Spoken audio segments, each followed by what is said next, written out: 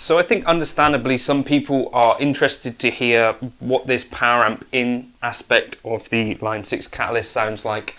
And so I've got the FM3 down here, and all I'm going to do is plug straight out of this into the power amp in. At the moment I've got an IR on there, and I'll just experiment with that a little bit and show you exactly what it sounds like. So as I say, the setup is just literally you flick the switch here to power amp in, and you just plug it in. So I'm going out of the jack, the output jack, into here, and yeah, this is my first time trying this. There is a global setting on the FM3 which is really handy to turn off cabinet modelling as well, so we'll try that.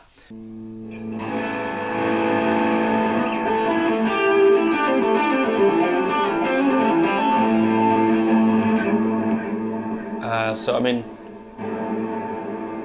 now I'm in 0.5 mode.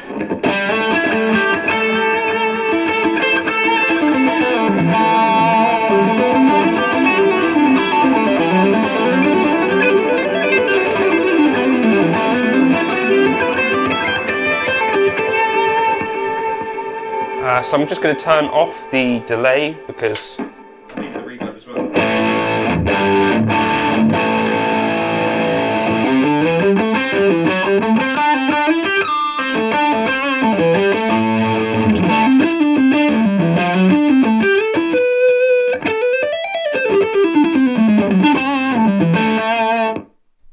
So that to me has got the sound. So generally what I've found using the FRFR thing and a speaker, so this has been the same with the power cab, you get like this sort of smaller sound, I think, because you've got that IR going on. So you're playing an IR through a speaker which already has some speaker coloration. So what I want to do is go into the global settings on here, turn off cabinet modelling, so at the moment it's on. Now it's bypassed, so there was an EQ already on, I've just bypassed that now.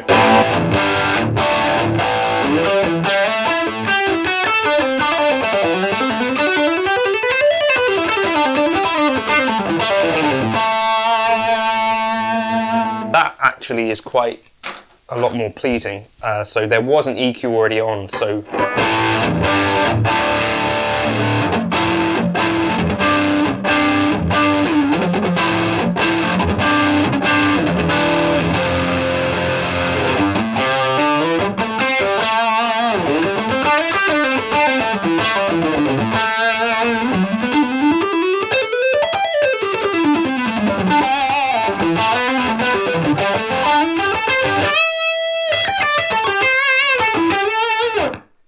okay, so that's sounding pretty cool. Let me try some factory presets for you and see how we get on with those. So all I've done is just got rid of the cabinet, so with the global setting, and now let's try, this is a Vox, the A-Class 15 preset.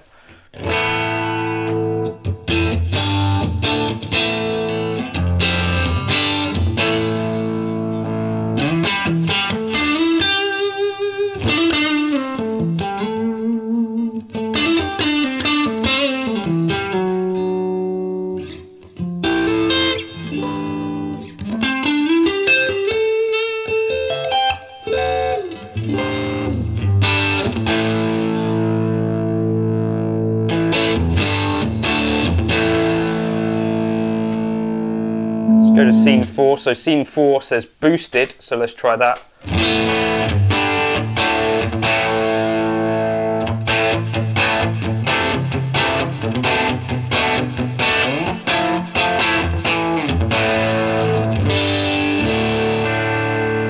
Cool, so that seems to work pretty well. I guess what I'm really looking for is, does it sound like something that I actually want to be hearing, or does it sound like I've put the FM3 through a dodgy sounding speaker? So now we're on the AC20.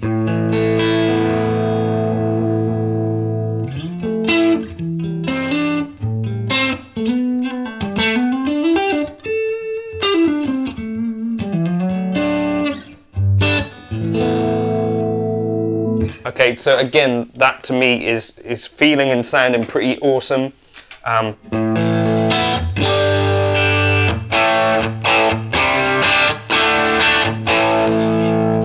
So, I mean, I could turn it up even. So this is the 100 watt mode now.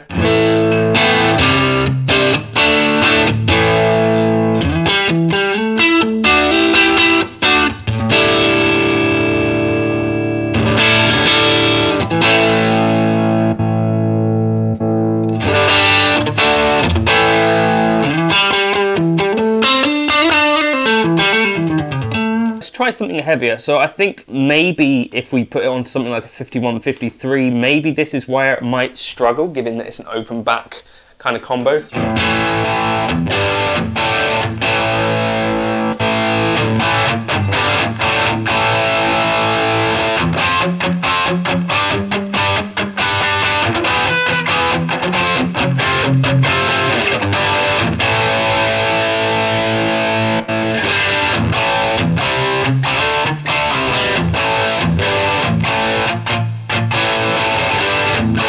Not as hot as I was expecting. Let's try FAS Modern.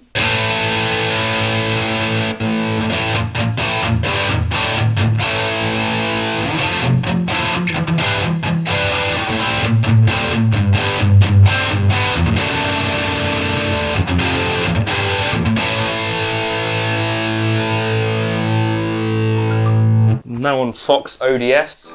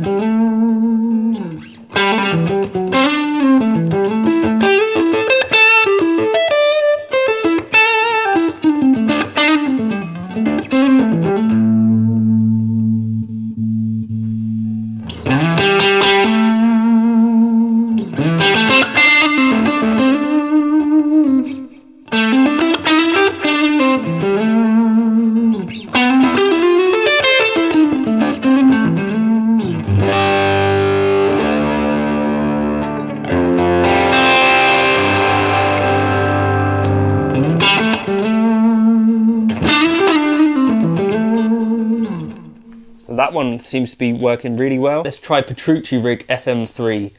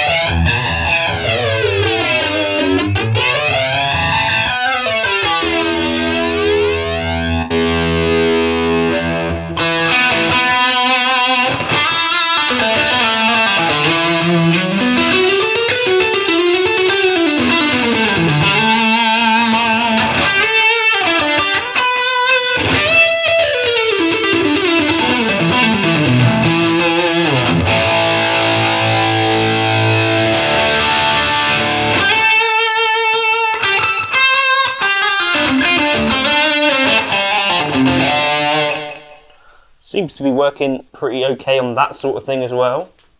So here we are using the 2-Rock J35.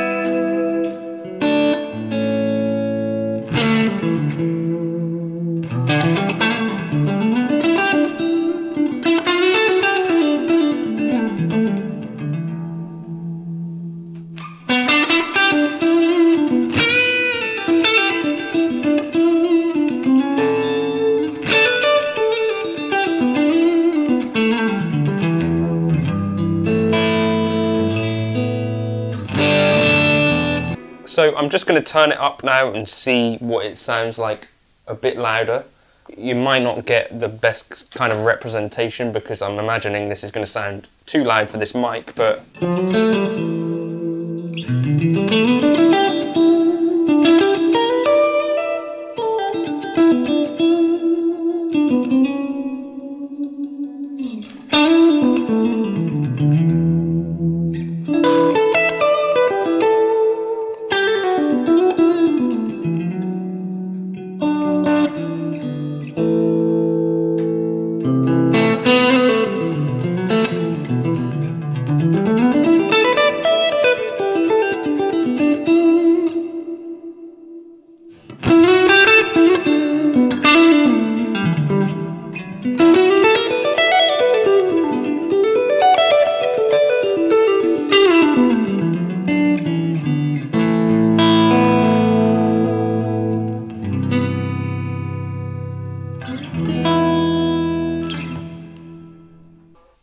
So in summary, I think quite a lot of that sounds quite good. I think you may have to adjust your presets if you've got kind of big high cuts on the IR. In general, I think it's doing a pretty good job, I would say.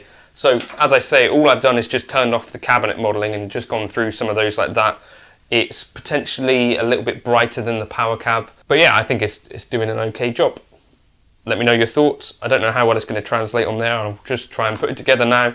But yeah, I think for sure for the money, 330 quid, you're really getting quite a lot for your money, I think.